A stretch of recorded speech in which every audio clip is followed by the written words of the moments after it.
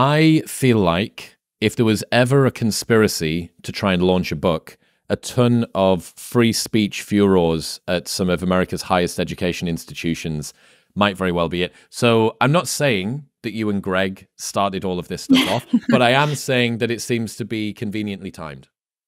Yeah, we convinced all of the Ivy League and elite institutions to just self-detonate exactly as we were dropping this book about how terrible and dire the state of free speech is on their campus and the state of discourse. So it's been an interesting time for sure. Also, often an unideal time to be a vocal free speech absolutist because it requires that you defend speech that is often very heinous, even in the depths of an unfolding crisis. But certainly, I think we're seeing the consequences of decades of just these major elite institutions in America just abdicating the value of free speech, completely throwing it to the wayside, and then allowing radicalism and some really frightening illiberal tendencies to fester in its place.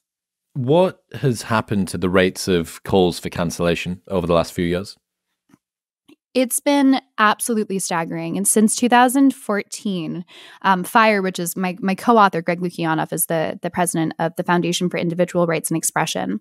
And they've tallied more than 1,000 attempts to get professors fired, 200 of which have been successful in getting them sanctioned. And that actually is twice the rate of the 10 years that roughly constitute what McCarthyism was. And so if we're looking back in historical context, we look at that as a horrendous blight on our record as a country in terms of, firing people for ideological reasons. And we are now outstripping that at roughly twice the pace. So I think in the future, historians will be looking back at this moment in time and studying it much as we did, and rightfully so, the 1950s.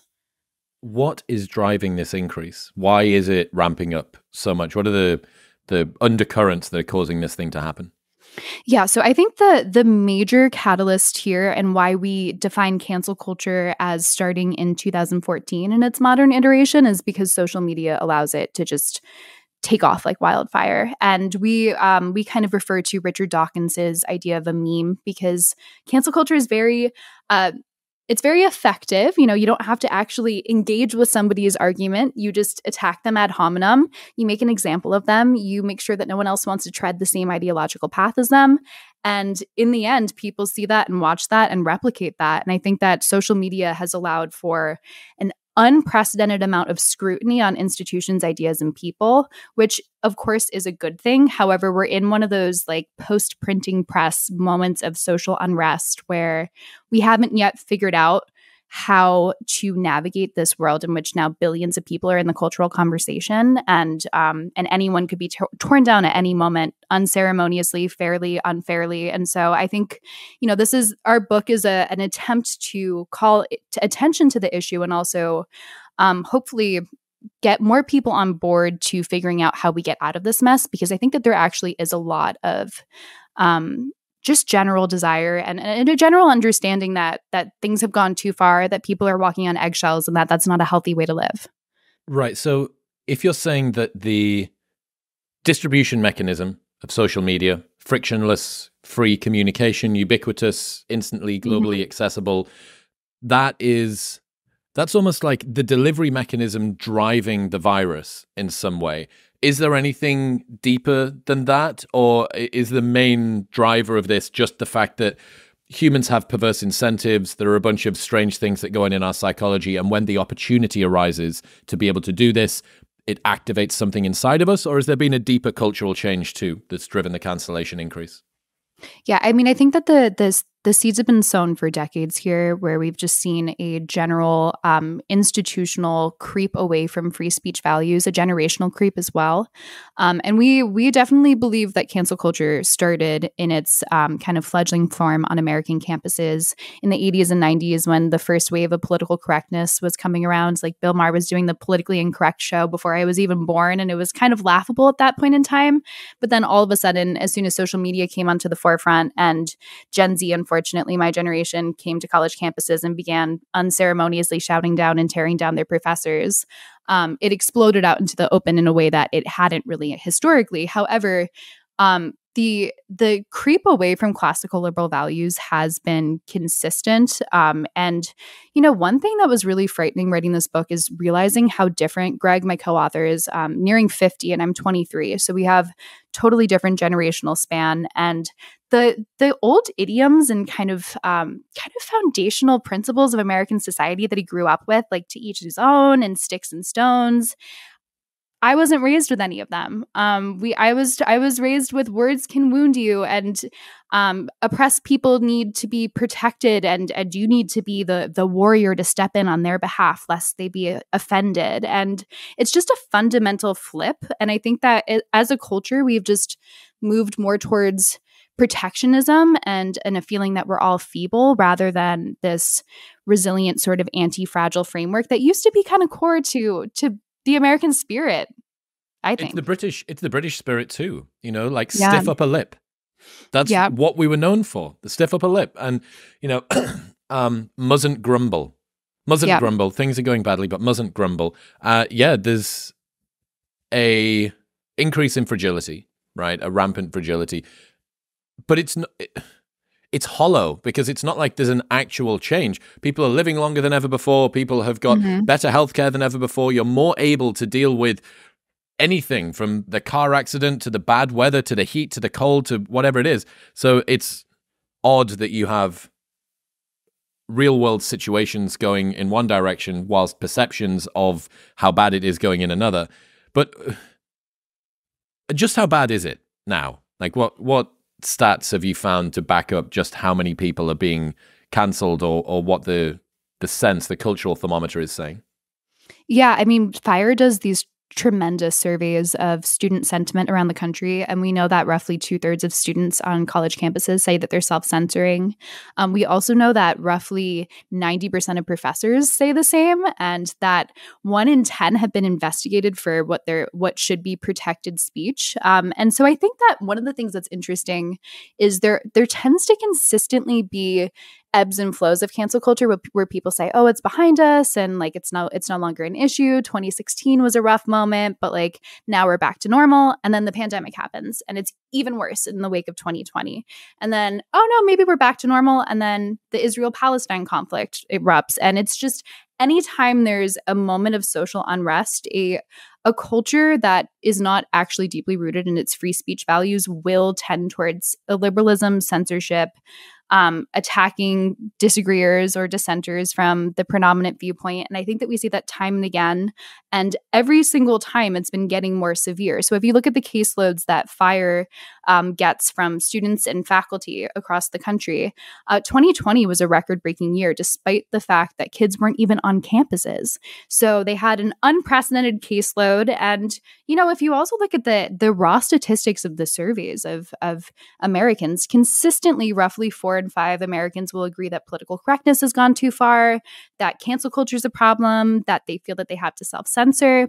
And I think it's genuinely a tyranny of the minority. It's just the problem is that remaining 20% squeaky wheels who actually do tear people down have such an outsized impact on society, where we're all self-censoring. And I felt that myself, being an NYU student in the recent past, for sure.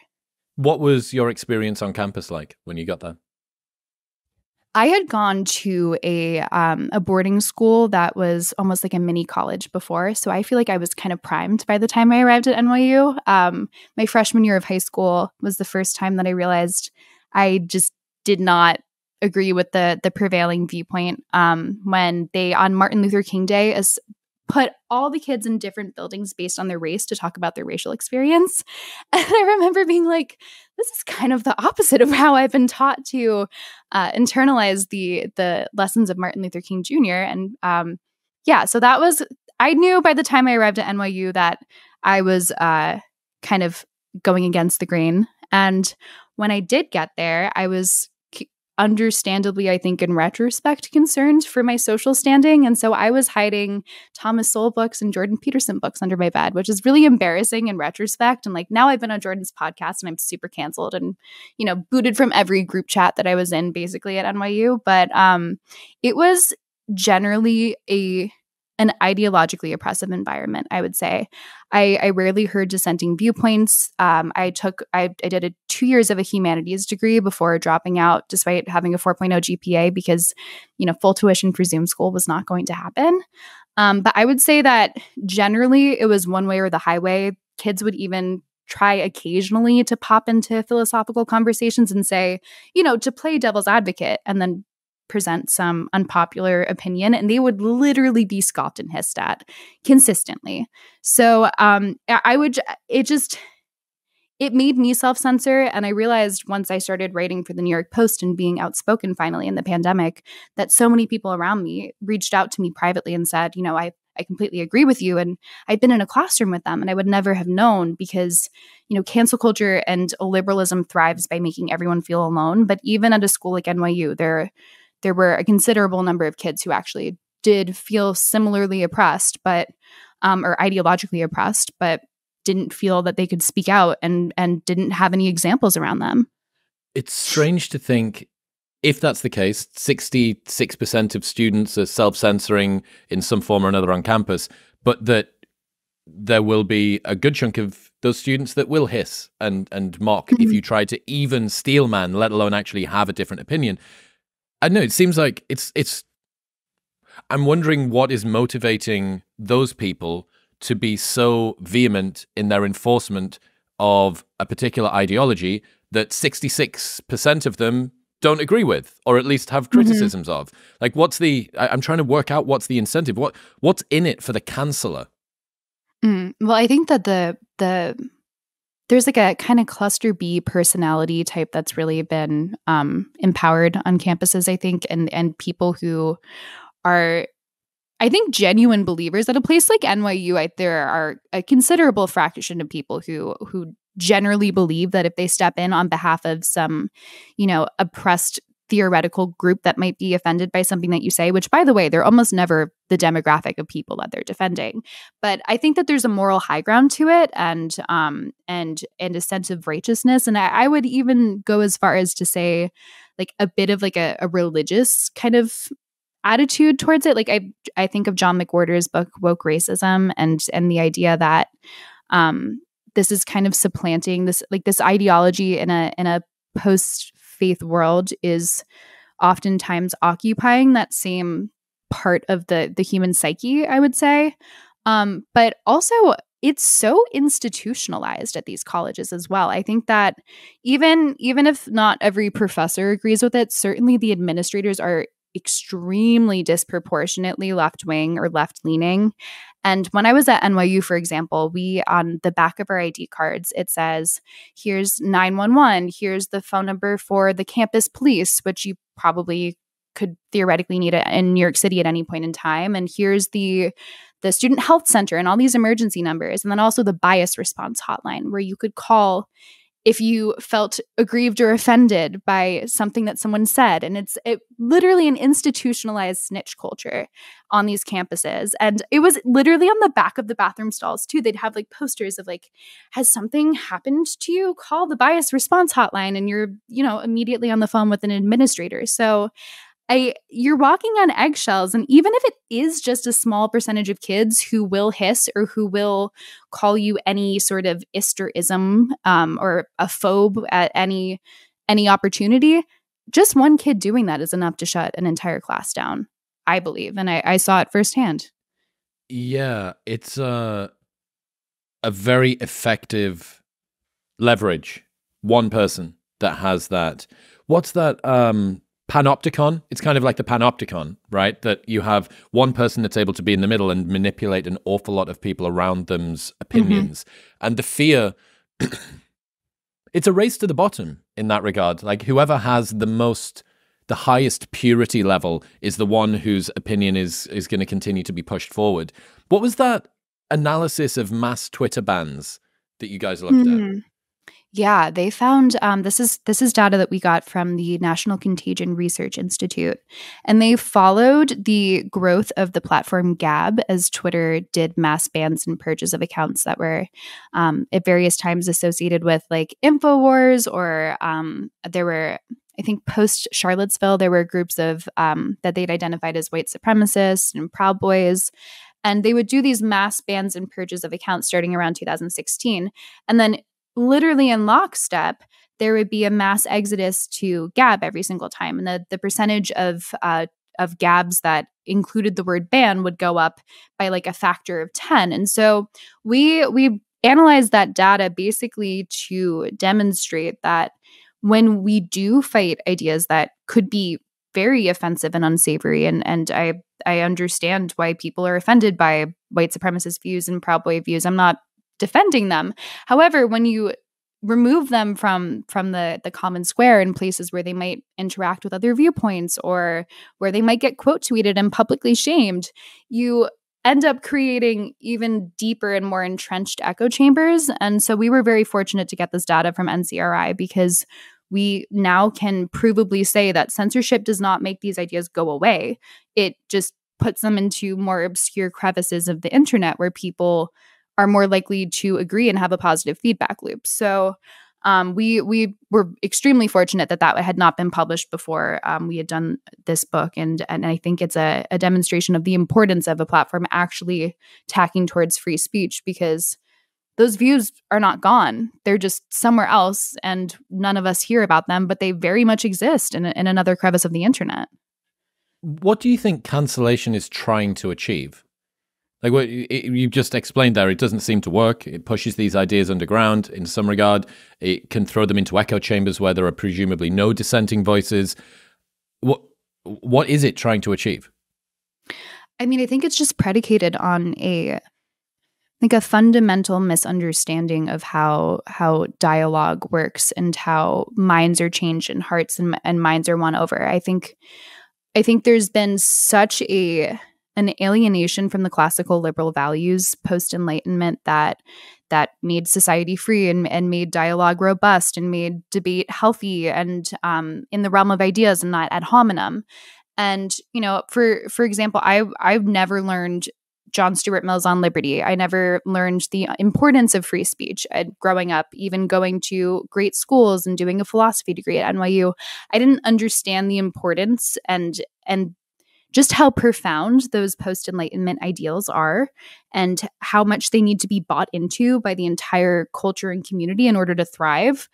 And I think that some people who engage in cancel culture are genuinely mean-spirited, but other people, I think, do believe that if they shut down and, castigate anybody who has a bad belief, that somehow actually does expunge it from society, which is provably untrue. I think it's polarized us even further. But I do think that it's just because people are no longer taught the importance of, he who knows only his side of the argument knows little of that, and the importance of being able to exist in the realm of ideas. And then frankly, it's just an easy, cheap tactic to win arguments without winning arguments. Because if I can attack you for being a cis-het white male, I don't actually have to deal with the fact that you might have an ideological argument that corners me or makes me uncomfortable in my own predispositions. What are some of the mechanisms for enforcing cancellation that people might not realize are part of the cancellation machine? I would say one thing that people seem not to talk enough about is how early it's starting. And especially in the social media age, I had an iPhone when I was 10 or maybe 11. I was on Instagram by the time I was 11, surely. And I am now like the human receptacle for every parent's horror stories about what's happening to their middle schoolers getting canceled for like a 2-second Snapchat video, or someone screenshotted something and now everyone's seen it. And I think that one of the enforcement mechanisms going forward in the age of everybody having this insanely excessive digital footprint and all of their adolescent blunders being forever immortalized in a way that I think any older person should shudder at the thought of. That's one way that it's being enforced, is that there's an entire generation of young people who are coming up just surrounded by tripwires, even in their teenage years, that they're arriving on campus in college already primed for the fact that they have to self-censor, that they could be called out at any point in time. And I think that that's self-perpetuating, because that's making less and less people even want to stick their neck out in the first place. But then I also think that cancel culture is so dangerous and so powerful, not just for the people whose lives are torn down and completely ruined, but also for all the people around them that see that and see them having been made an example of, and then will refuse, and understandably so, to tread that same territory. What's that? What's it called? Like some kind of ideological bias test that people get asked, and it's almost like the culpably deniable shit test of becoming of working out where your politics are. It's not part of some induction. It's not even part of a code of conduct, but people just sometimes throw a little question like, what do you think about Jordan Peterson? Like, have you ever listened to Ben Shapiro? Have you done this thing? And that's one of the more sort of soft introduction ways to this that slowly over time results in you being denigrated or disparaged or made to feel other. And it's not just people calling for removal of accounts and bans and protests. There seems to be sort of a softer kind of alienation of people that have different views, which importantly is culpably deniable, right? There's no point at which you've done the thing, because I think that people who are seduced by the prospect of being a white knight, or who like the idea of performative empathy because it makes them look moral whilst having to do nothing moral, or people who just want to enact power and enforce this over other people, the game is beginning to evolve in the way that memes often do, where it's now low status to be seen as someone that calls for cancellation, because cancellation itself has become a meme. So now the methods of cancellation need to become increasingly subtle. They need to develop as the defense mechanisms develop as well. Yeah, I mean, I think I think we've seen less coordinated sort of Twitter mob teardowns. Although I would say that 2020 was kind of an exception to that. But to your example, or to your point, an example of that would be in 2020 and after the death of George Floyd. If you didn't post the black square, then that was a moral, the ideological judgment. Rorschach test. Yeah, exactly. And I mean, there were people who I have friends who were completely castigated and unfollowed and blocked for not having done so. I mean, I didn't do it, and that didn't go over too well at NYU. But that would be the perfect example of like a soft, like, do you buy into the prevailing ideology at that point in time? And I would also say to that point, there's definitely like a slow and subtle quarantining that I saw of when I was in classes at NYU and in my more philosophy-oriented courses, where it would kind of become clear that maybe one or two people are a little more heterodox. And it was just like a slow, people are going to start kind of sitting on the other side of the classroom when they come in, if that person's over there, to the point where it was like this kind of bubble as though we were ill or there was something wrong with us. And I've also watched how growing up that way has, I think, polarized young people even more, because if you're being racially segregated when you're 14 on Martin Luther King Jr. Day, and you're having political ideologies shoved down your throat from pretty much day one, it's understandable why some people, especially young people, become the reactionary opposite or can go down some rabbit hole on the internet. And like, I'm fascinated to see, I'm sure you saw that statistic that girls and boys are like forking politically right now. And I think there's— What do you make of that? I think part of it is a little bit of a reactionary thing for boys, and understandably so. I think that I tacked right when I saw how weird the left was around me when I was in school. But I also feel like politics are like, there's almost a feminization of the left a little bit. And a lot of, I think a lot of even cancel culture or attitudes about free speech and needing to protect other people from harmful speech almost hijack the female proclivity to be more empathetic or to, emotionally reason more than rationally reason, which is obviously, you do the whole like on average. And of course, there are exceptions to that rule. But I mean, even if you look at students' attitude on free speech and the percentages of students at various schools who will say that it's sometimes acceptable to respond to speech with violence, consistently, like the top 5 schools are all women's schools with the highest percentage of people saying that they would respond with violence to speech. And so I do think that our political binary is taking on a little bit of a gendered tone. And then you also just have the the reality of growing up on the internet and ending up down rabbit holes, which happened to me politically. And I was like all the way on the right one year and then all the way on the left one year. And it's understandable how that could cause a polarization, I think, for sure. Have you looked at Corey Clark's work? Do you know who she is? Name sounds familiar, but evolutionary psychologist, phenomenal. And she sent an email to every psychology lecturer in America. She contacted them all to ask about trends around self-censorship, specifically looking at what sorts of topics. This, put it in the second book. She's so great. She was on the show a couple of months ago. And consistently, female teachers skew towards there are certain things that shouldn't be spoken about. There are harsher judgments that should be for the lecturers that do talk about this sort of stuff. And shock, horror, the two areas that were the most derogated, the ones that you shouldn't talk about, behavioral genetics and evolutionary psychology. Why? Well, because there are immutable facts, or it posits that there are immutable facts, and sex denialism or sex difference denialism has no place to slot in either of those worldviews. Yeah, that's interesting. And I also, to that effect, FIRE will ask students what issues are like the touchiest on campus that they feel that they can't speak about.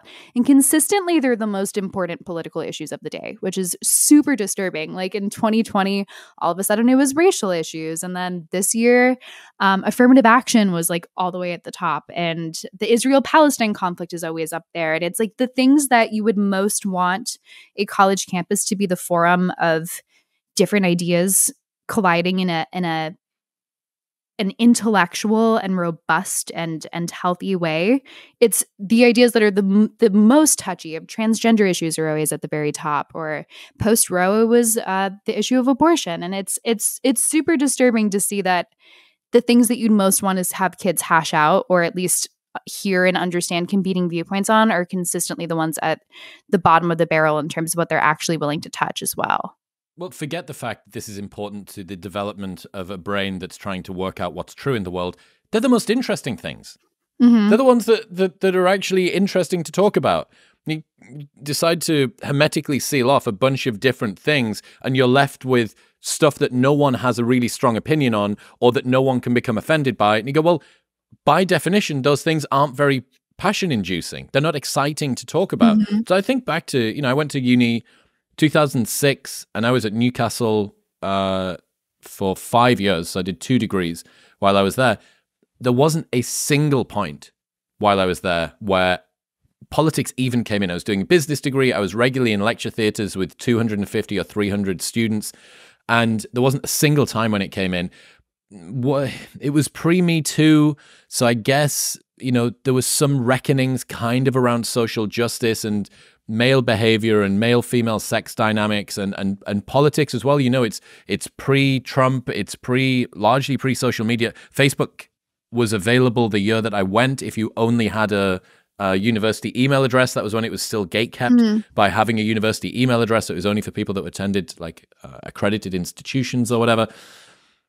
But my experience at university, despite being mostly boring, was completely bereft of any control. Like, we were degenerate club promoters and like gym bros, so I guess we may have disregarded them had they been there in any case, but I didn't notice any of this. And it makes me sad. It makes me sad to think that I still have faith, and I still believe that university is a very good formative experience, because I look at the transformation that I went through, absolutely 100% of it outside of the lecture theatre. But I look at all of the changes that I went through, and I think if I hadn't had that, it would have taken me significantly longer to have got to the stage where I was socially, in terms of my life experience, in terms of my networking ability, in terms of how much business experience I got, all of those things. It was like a crash course, Navy SEAL hell week of just learning to be around other people and losing your keys and getting drunk and having an argument with a friend at 3 a.m. All of the experiences outside of the university thing were important. But if every single one of them is colored with this, like, sword of Damocles that's hanging over your head in case you say the wrong thing, and now the fact that you do have a gullible surveillance state co-opted by volunteers that don't realize they're doing it, like, someone has CCTV footage at all times. We had this idea. This is like the least academic insight into the proliferation of smartphones. Back in the day, we used to do a t-shirt bar crawl called Carnage. And this was 2007, 2008, 2009. It was a license to print money. You put one of these things out and it just sold out immediately. And there was tasks on the back, things like pulled a pig, got off with 3 randoms, swapped shoes with somebody. People would write the first half of the alphabet down the right side of their arm and the second half down the left side of their arm. And they'd try and kiss one person from each letter of the alphabet. Like, this is classic mid-noughties American Pie style, like, university behavior. But one of the questions I asked a friend was like, where did that sort of Larry British sort of student culture go? And he said as soon as the smartphone came around, no one could make mistakes on a night out without fearing that it would define them for the rest of their life. That you have, you know, you kissed some person that's like uncool or embarrassing or whatever. You do it in 2006. People laugh about it and then it's either forgotten about or you can deny it outright and do whatever. But in the age of the internet, it's, you know, cemented online for the rest of time and it defines you.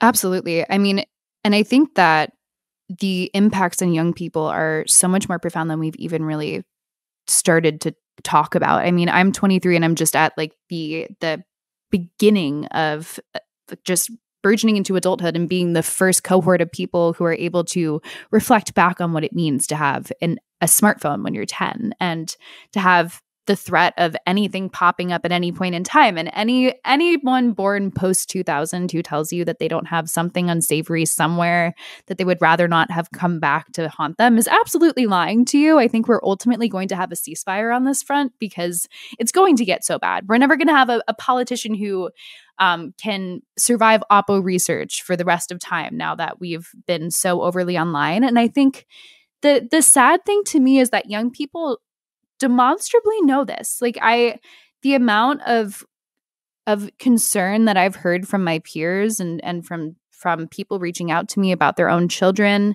and also the polling. If you ask generations what their view is of cancel culture, positive or negative, the most positive view is millennials, and then it gets more negative as you get older, except for Gen Z completely reverses that trend. So even though millennials have the most positive view of cancel culture, Gen Z has the most negative view, even more negative than boomers, because we grew up with it.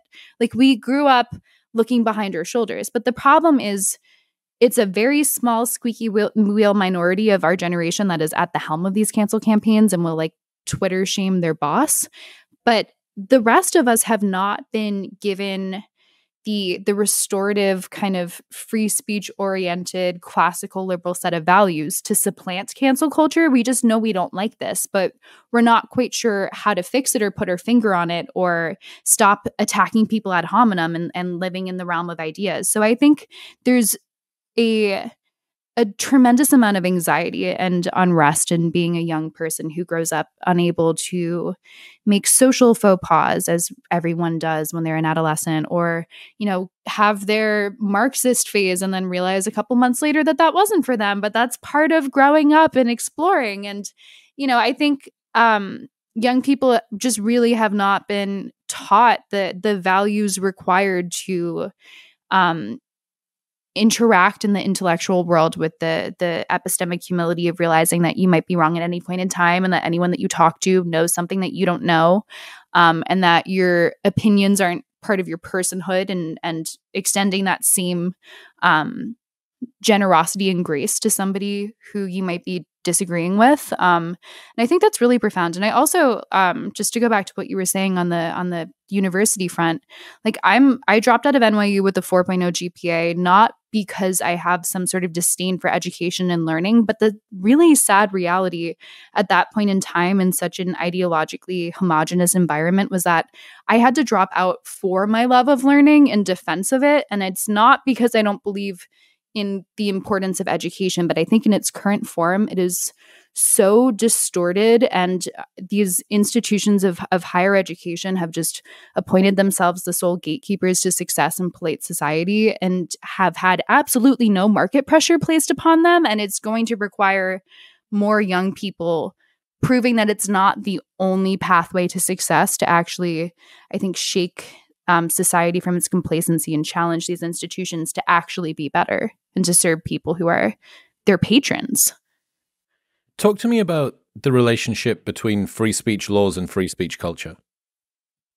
Yeah, I think that this is one of the most interesting insights from the book, where, you know, there are 3 countries with extremely robust free speech laws on the books, which, aside from the US, almost to, if you were to read them, you might think that it's the First Amendment. And they are Turkey, North Korea, and Russia. So having a free speech law on the books means absolutely nothing if your culture and practice does not abide by them. Whereas on the flip side, one of the most vibrant points in intellectual history was the French Enlightenment, at a point in time where there was absolutely no legal protection for free speech on the books at all whatsoever. But because there was a salon culture and a culture in which elites were interested in the free exchange of ideas and leaning into an intellectual society, free speech was able to flourish. And I think that it's really important to realize that merely having the First Amendment on the books, or merely having its equivalent on the books in another country, is not adequate to actually fostering a culture that operates in a free speech way. And there's a great quote by a judge named Learned Hand, which does not really sound like a real name to me, and I'll bungle it, but roughly, roughly the quote is that, you know, liberty lives in the hearts and minds of every man and woman, and if it lies there, it doesn't need a court or a law to protect it. But if it dies there, no court or law can save it.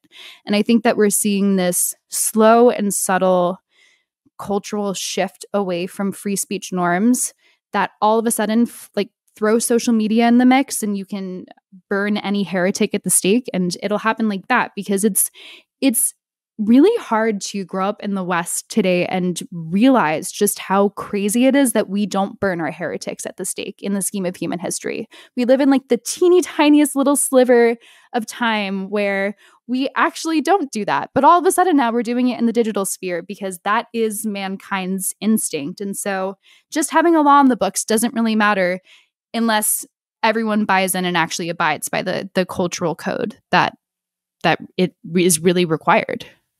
There was a really interesting insight I saw from the New York Post article that you guys did, where it was talking about how free speech culture and ideological diversity can make the world more chaotic. And because most humans don't like this, a good contingent of those people will happily trade their freedom for increased predictability. That if you're exposed to new opinions and ideas that don't conform with you, you have to confront the fact that maybe you're wrong. And, you know, accepting that you are wrong to the ego is tantamount to destruction. It's almost an invalidation of you entirely. Oh my God, if I'm wrong about this, what else might I be wrong about? And this denial of ever having to admit that we're wrong, especially in a world where everything that we do and say is permanently cemented on the internet for all of time for people to scrutinize. I thought that was very interesting. And I think from my perspective, that seems to be right. A more chaotic world with a multiplicity of ideological viewpoints and diversity of opinion is unsettling in many ways to people, and they will happily trade the accuracy and the truthfulness and the freedom that they have in order to increase the reliability and predictability that they have about the world going forward. Yeah, absolutely. And I think that that's made even worse by the fact that polarization has, I think, made politics so much more tied to individual identity than it has been in the past as well. So an assault on your ideas feels like an assault on you as a person. And I think also to the point of chaos, I mean, if we look back historically, we're in the very beginning ages of what it means to now have billions of people in the cultural conversation, thanks to social media. It's been roughly a decade since it's been mass adopted. And if we look back historically, I think the best analogy is the invention of the printing press. And when the printing press was invented, Henry VIII was trying to license who can print a a pamphlet, and there were hundreds of years of religious wars as a result. And that was a really chaotic and uncomfortable time where I think it's actually pretty understandable why the powers that be and the people that were beholden to them wanted to squash out all the new voices that entered the cultural conversation and challenged the norms. And we look back and we think, well, that was a great thing, and literacy rates rose, and that created the Enlightenment and the world as we know it. But we're still in that early kind of chaos days of social media. And I think the fact that things haven't gotten worse than they are at the moment is actually kind of amazing, and a testament to the fact that there are still some people who do believe in free speech and the wisdom of the populace. But I think like the Twitter files just go to demonstrate how threatening new voices in a cultural conversation can be to the social fabric and to the kind of levers of society.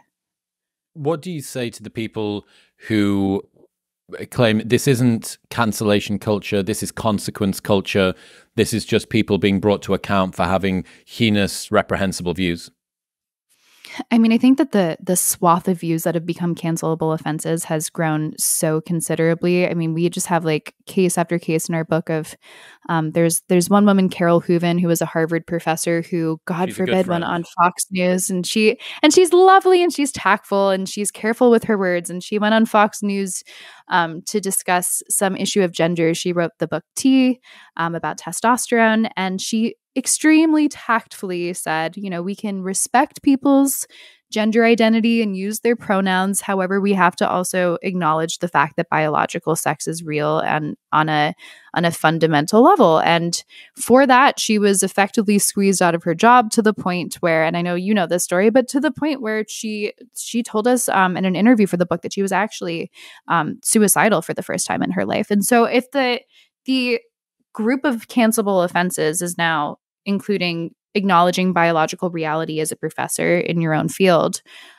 or going all the way down to now middle schoolers whose parents call me constantly and reach out to me or email me to say that their seventh grader has now been canceled for something, which, I mean, in seventh grade, that just you shouldn't even be politically aware. You're worried about boys and acne and not politics at that point in time.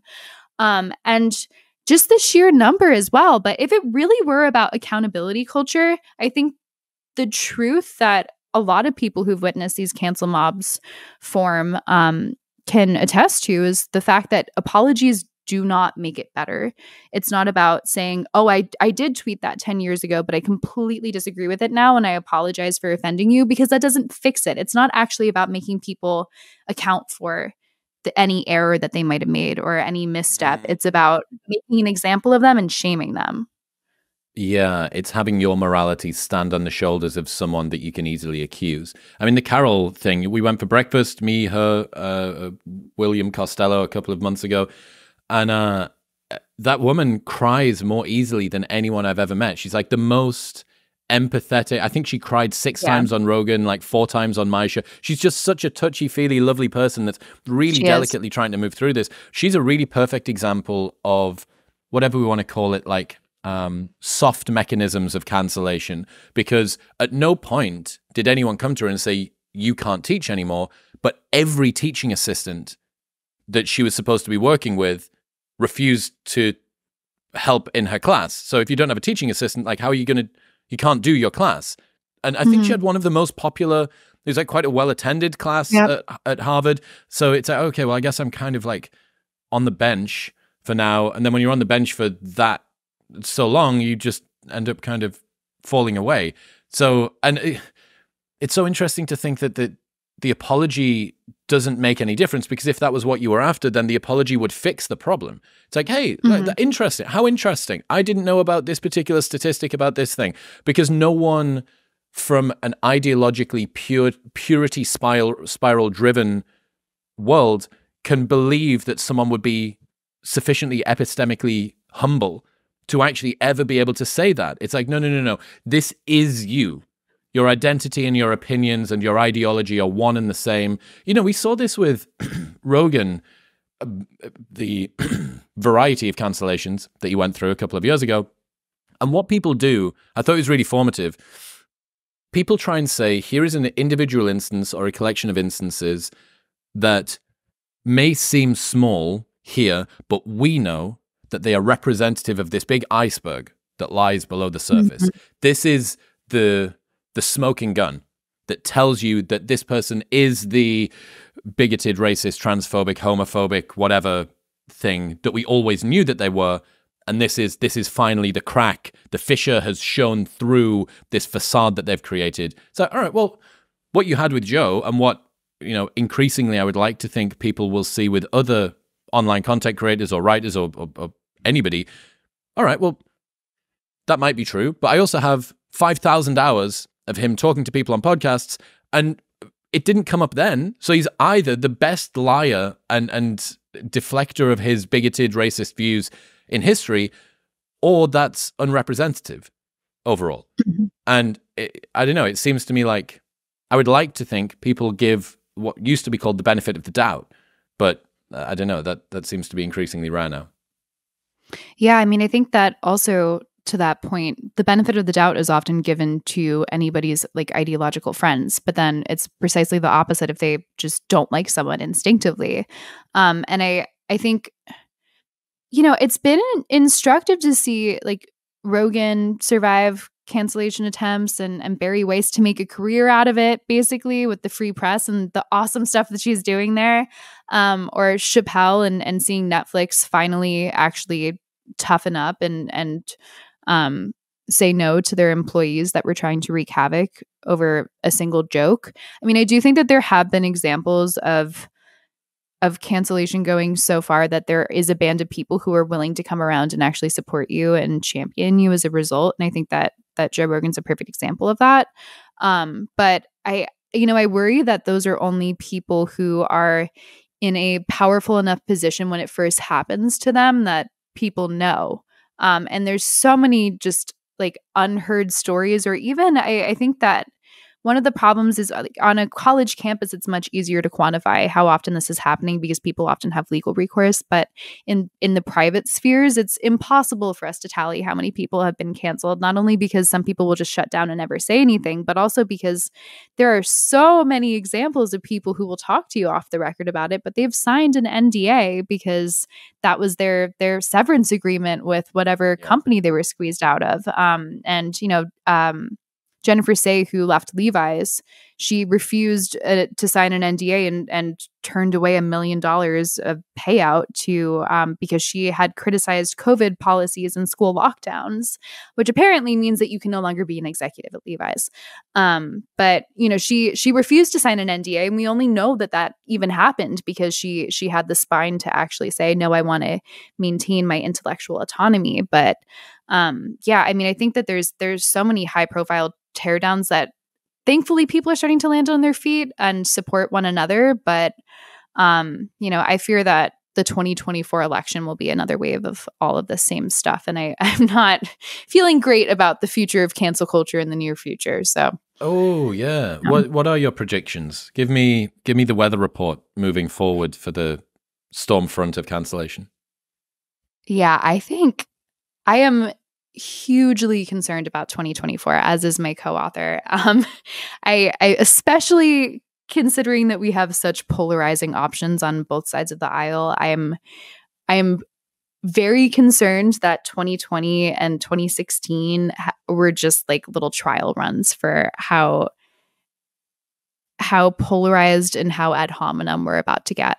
At least in the US. And I think that, the ripple effects of American politics are really felt across at least the English speaking world and often just the cultural West in general. So I'm not feeling fabulous about the near future. I'm extremely nervous as we seem to be kind of just powering ahead towards an election between two historically unpopular incumbents. So I don't know. I'm not feeling great. But what are your predictions on that front? Do you think that the social unrest is going to continue? It's a difficult one. I would guess yes, because the means of production for creating trends online and going completely super viral have become more sophisticated. Like, this is one of the things that's interesting people look at the algorithms on social media as if they are the things that give us the content, but they also train the content creators. So if you think that the memes that came out in 2016 were sophisticated and built to limbically hijack you, and if you thought that the things that happened in 2020 were, oh my God, like look at all of this stuff, wait until 2024. Each time that it comes back around, there is a new iteration of people and sometimes AI now creating stuff that is even more compelling, that's even more outrage inducing. So I don't know. I'm in Texas, so I feel a little bit like I'm insulated from anything sort of too crazy. Even being in Austin, people call it a blue dot in a red ocean. I've never seen any of the blue dots here. It just seems to be like just a red ocean. But yeah, it's gonna be very interesting. And I don't know, it's so right to say that most of the people that survived their cancellations were people who already had tons of momentum. You know, Chappelle, Rogan, J.K. Rowling, etc. And there's definitely a part of some sides of the cancel mob picking fights with people that they know can't fully defend themselves. You know, like Carol Hooven, again, is a good example of that. Like, she's so kind, it was obviously going to emotionally impact her. If you're someone that even knows, has even seen 5 minutes of her on a podcast, you know that this isn't someone that's going to come out of the gates swinging like Dave Portnoy, right? It's someone who's going to be very impacted by this, and also doesn't have a million-person Twitter where they can wrangle a huge audience of people that come around. And also, like, what's the lesson to take away from that? Everybody should have a huge mailing list of email address. Everyone should build up a massive Substack as like a break glass in case of cancellation thing. That's not realistic. Yeah, no, absolutely. I mean, and I think that we're only seeing just the beginning of how profound that's going to get. I worry about 24. I worry about every single moment of cultural unrest that we have going forward, unless we actually return to the values that make a diverse democracy possible. I think that that's pretty much impossible, and we will end up going towards a Marxist sort of divide and conquer situation, which makes enemies of everyone, unless we actually can start looking at viewpoints and living in the realm of ideas and the realm of personhood in two separate planes. And so I think until we really have a cultural reckoning and it gets really ugly, which I think it's coming in the near future, I don't think that things will get much better. But I'm curious, so Austin is not as blue as they say it is. I don't know if it's me just spending time with lots of bigoted, reprehensible people, like neurodivergent degenerates, but they all seem to be like, you know, relatively free speech, relatively open to new ideas. I mean, I haven't seen, I mean, there's like some stuff, stophavingkids.org does like this goth parade every year down Broadway. There was some stuff to do with like pro-life-y things, but that's not because it's blue. That's just a variety of opinions being shown via street protest. What else have I seen? There was a pro-natalism conference here 2 weeks ago. You know, there's a lot of different stuff going on. It doesn't seem to be very heavily controlled. Thinking about that, though, the complete unlikeliness of people building up some huge online platform so that they can then deploy it to protect themselves in case of being cancelled. What are the potential solutions to this? Beyond make it worse so everyone hates it more and then it gets better, are there any more fluffy solutions than that? Any less apocalyptic ones? Of course. So the final section of our book is solutions oriented. And I think a lot of it is just throwing everything at the wall and hoping that something sticks. But we think that parenting is a large portion of it, especially with young people, and that a lot of the sense that words can be violence and wound you are the result of helicopter parenting and a just complete abandonment of the sort of ideas of anti-fragility that prior generations were raised with. Gen Z was very coddled and protected and made to be anxious and feel as though they're feeble and endangered by the world around them. And my co-author, his previous book is The Coddling of the American Mind, which concentrated quite a lot on parenting and its impact on politics and Gen Z. And so we think that there's a lot about leading by example as a parent and raising kids who will not be cancelers and understand their own vulnerability as well as the vulnerability of their friends. And I do find a tremendous amount of hope in the fact that young people are so put off by cancel culture that if they were just given the positive restorative framework to fight back against it and kind of a social pact that would be mutually protective, that there's some hope there going forward. We also think that divesting away from the elite university system just being the only way that people end up in positions of power in society is a healthy thing, and that people who are hiring should consider kids coming from large state schools and kids from different backgrounds, or people who didn't finish college, or people who went down a different path, and that we shouldn't just have this funnel of kids coming from consistently the most elite schools or the schools with the worst attitudes towards free speech, which I think it's no surprise that we're seeing absolute chaos erupting on campuses like Harvard right now. Because if you abdicate free speech and you suppress students and send bad ideas underground for decades on end, all of a sudden in a moment of cultural unrest, they're going to explode. And that's precisely what we're seeing right now. And so we believe that, opening our minds to alternative education systems and not allowing these schools that seem to breed cancel culture and cancelers to, take the reins of society consistently with every graduating class. That's a positive. And also even people who are running corporations can, I think, take one note out of Netflix's book after the Dave Chappelle controversy, where they said, if you can't tolerate the fact that we are going to publish viewpoints that you disagree with as a platform for ideas and expression, then you can leave. I think that was a remarkably unique and brave stance to take. And actually Coinbase did that a while ago. Their CEO, Brian Armstrong, was like, we're just not going to make any institutional statements. And if that's a problem for you, you can go. And like 10% of their employee base did actually go. But like, that's not the 10% of people that you want to work for you. So I think on the level of corporations, we can, I think there are a lot of, we hear frequently, Greg and I both, from corporate leaders who are terrified of their like 23-year-old hires. And that's just such a bizarre power imbalance. And it's very fixable if you just create a free speech culture from the get-go. But I also think, weirdly, after October 7th, there's a lot of people rediscovering the importance of institutional neutrality and of free speech and free expression. And, I think it's a really revealing moment for schools to suddenly say, oh, we had a statement about Kyle Rittenhouse's acquittal and BLM and all these completely irrelevant things to the interworkings of a university, but we can't make a statement on this. Of course, I think it's shocking that this is the moment that they've